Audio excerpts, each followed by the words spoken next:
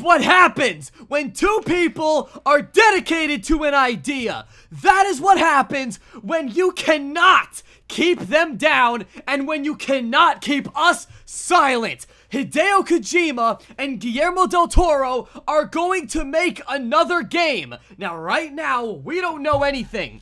There are no updates to be revealed. There is no news. All we know is Guillermo Del Toro did an interview with IGN in which he said that him and Kojima are still in touch and he loved working with him and they are planning a new project, but it's not Silent Hills. And that's fine. That doesn't matter. Obviously, Konami still owns the IP Silent Hill. So obviously, Kojima and Del Toro can't just make a game and just call it Silent Hills. They can't do that. They would get sued up the ass.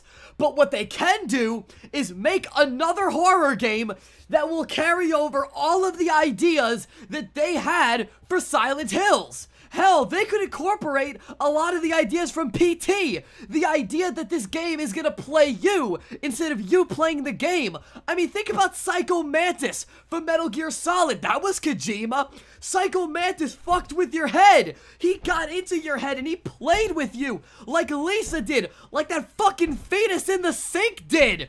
This is exactly what we needed. I mean, think about this. With Allison Road coming out next year, and now Kojima and Del Toro might actually make another game, the game that Silent Hills could have been. Do you realize what this means for horror as a genre? We could be seeing the start of a trend here, people. Real horror could be making a comeback. This entire situation, to me, draws a lot of comparison between what happened with Gearbox and Duke Nukem Forever, and then shortly after that, just a few years later, Shadow Warrior. Remember, Shadow Warrior was a phenomenal game, and it was by Gearbox. And years earlier, they made Duke Nukem Forever, which sucked ass. So, Shadow Warrior easily could have been Duke Nukem Forever had Gearbox had more time to work on it. I mean, look at Borderlands. It's clear Gearbox knows how to make games.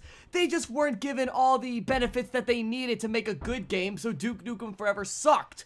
But they wanted to make a good game, so they made a remake or a reboot of Shadow Warrior, and it was awesome. Could you imagine if this happened?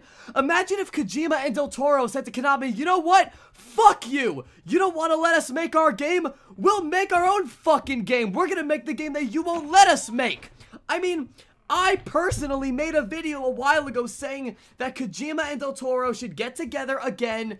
Hell, get back Norman Reedus if you can. That'd be cool. A nice little slap in the face to Konami.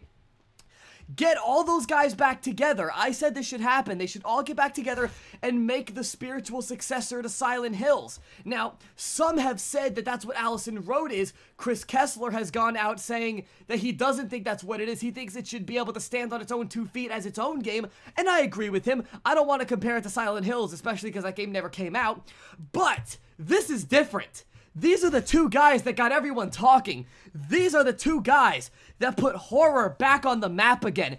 Everyone was talking about PT, and everyone would have been talking about Silent Hills if it came out, but instead we were all talking about it for the wrong reasons, but we now have a reason to hold on to hope. There is a possibility that we can see the game that Silent Hills could have been if these two get together. Kojima, Del Toro, if you guys are listening, please, please do not let anything get in your way. Get back Norman Reedus if you can, because I just think that would be hilarious. A great little kick in the nuts to Konami to show them that you are about horror. You want to make a good horror game, and we want a good horror game. I've played PT more times than are healthy, and I want to be able to see more. I want more from you guys. I want to see what you guys can do, because after seeing PT, I know they will deliver when their game comes. Whatever it might be, I'll be waiting. And when that game does come, I will be the first to play it on Coed Gaming.